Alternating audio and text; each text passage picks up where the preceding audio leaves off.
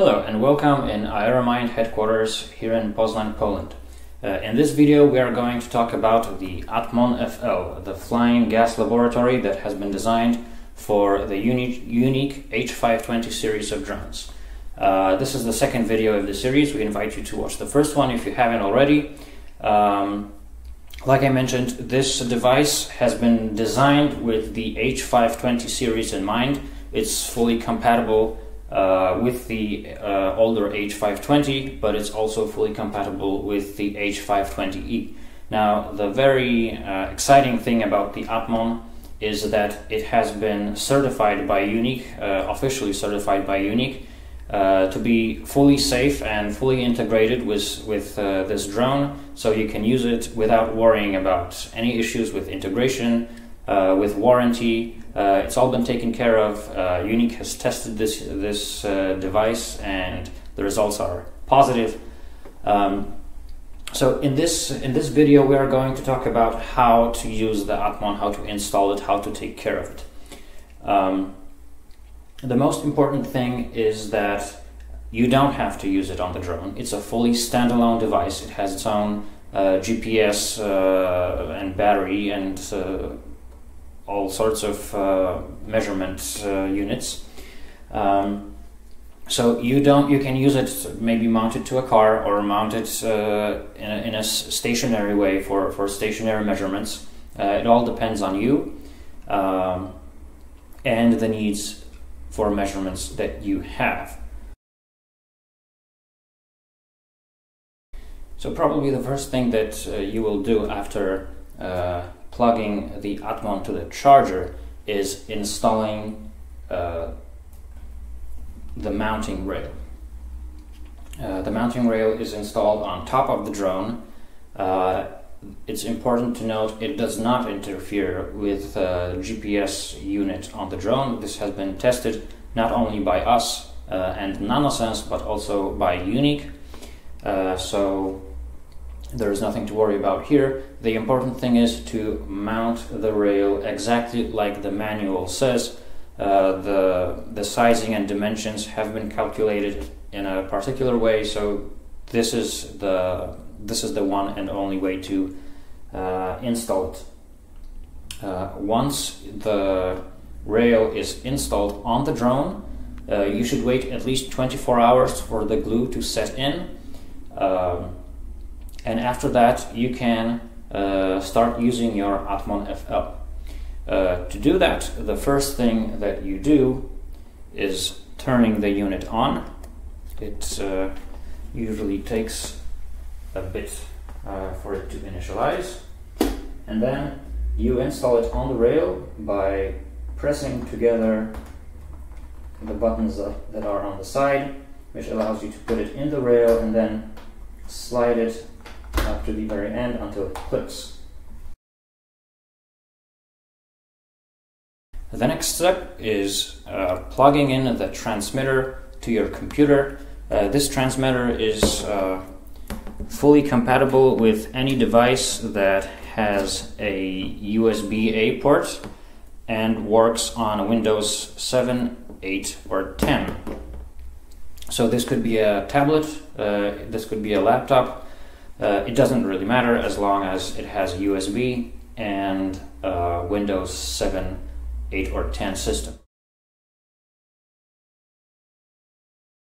In the meantime, you can install the Atmon ground unit software, which is delivered along with your Atmon unit on a pen drive.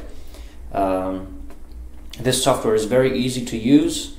So after you plug everything in, you turn the software on. The only thing we need to do now is to choose a COM port from the list. In my case there is only one available, so I know that this is going to be the correct one. Now I click connect and it's done. Now the Atmon is communicating with the transmitter and the data is being displayed on the screen of the app. So in the ground unit software you have all kinds of data visible at first sight. You have readings of each sensor at the same time.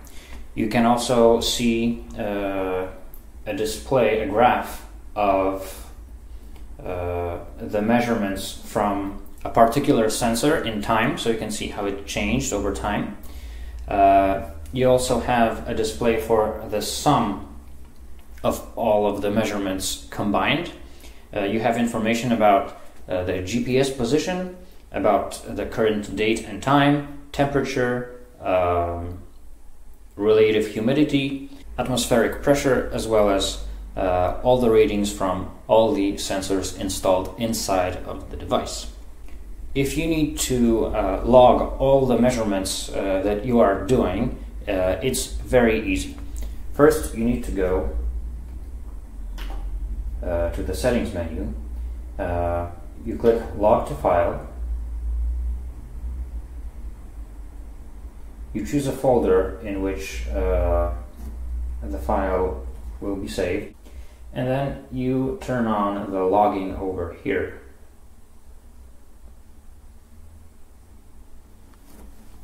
Now all of the measurements will be saved in a CSV format, which is a text format with comma-separated values. That's where the CSV comes from. The comma-separated values format is very versatile. It can be imported to a variety of different kinds of software, including, for example, Microsoft Excel or OpenOffice Calc. Once you have the data, you can post-process it in any form you want. So there are multiple possibilities here.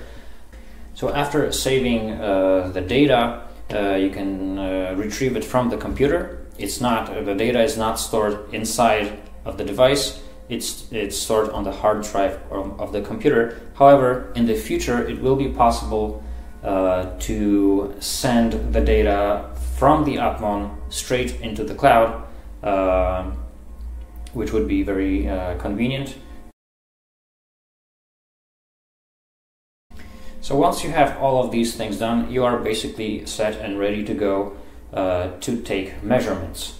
Now, there are a couple of things that you should know about maintaining the good technical shape of your Atmon.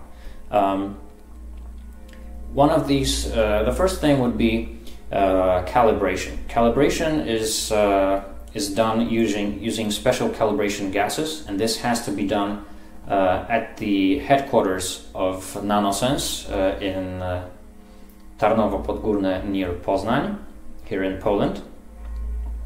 This calibration should be done either once a year or once in a half a year, depending on how heavy the use is. The second important thing is maintaining the good shape of the battery and the sensors. You have to remember that your Atmon shouldn't be discharged. The battery in the Atmon shouldn't be discharged, and particularly it shouldn't be kept in a discharged state, because this hurts the battery, but this also hurts the sensors. So from time to time, you need to charge the unit, even if you are not using it. This time is more or less a month. You should control it in more or less once a month, which would be a good and healthy time.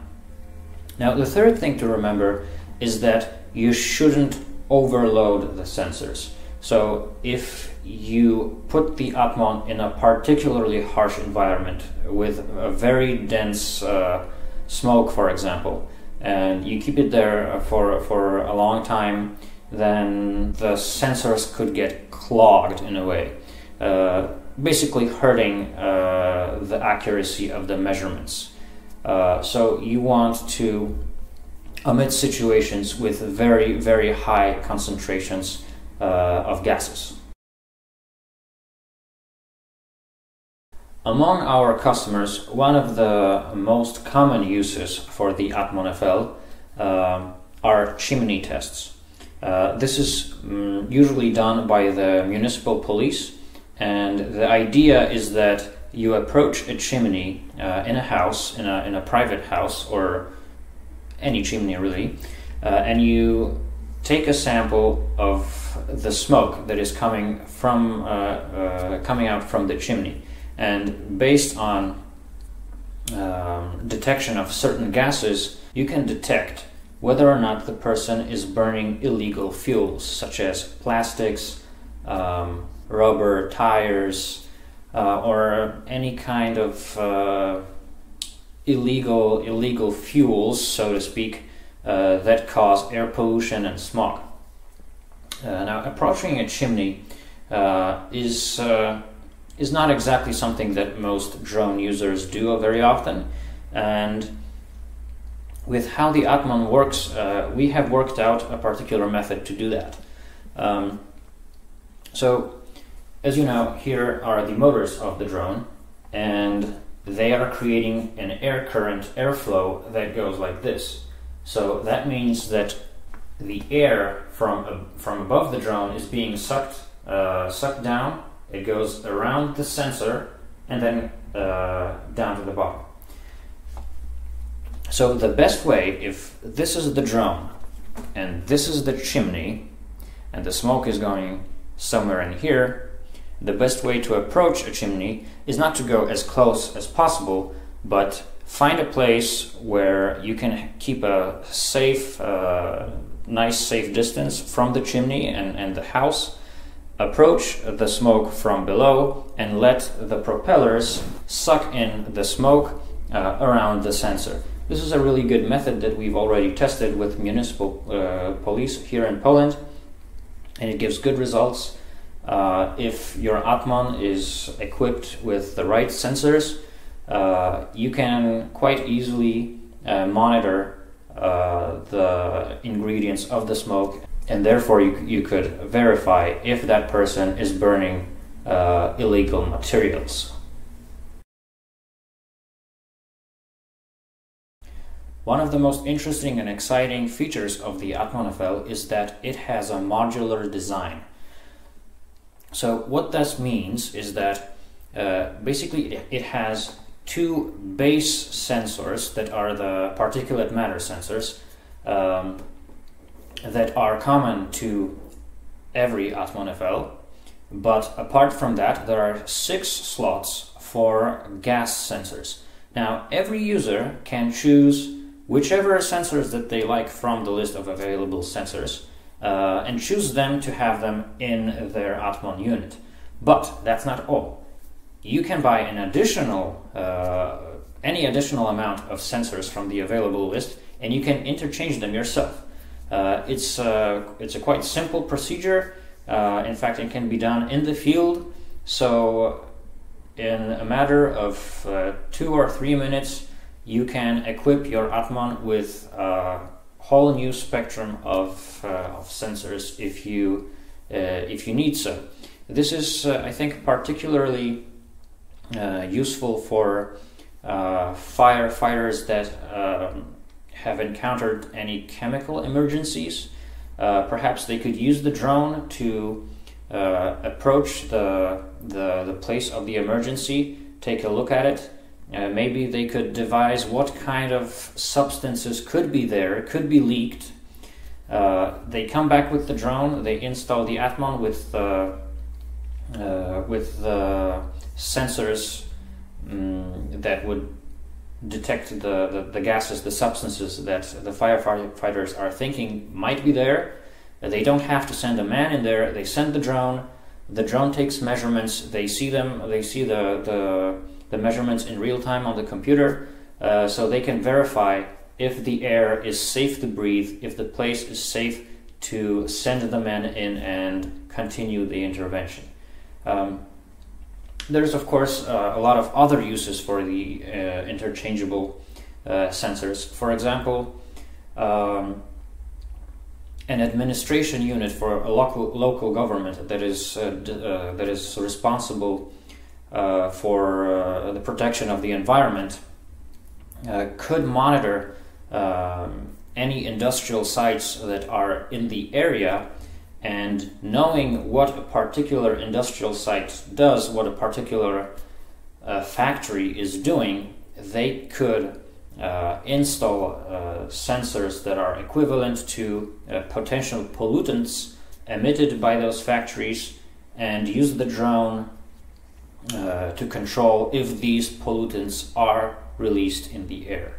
So with the wide variety of sensors available, there are a lot of things that could be controlled and measured this way. So this is all for this video.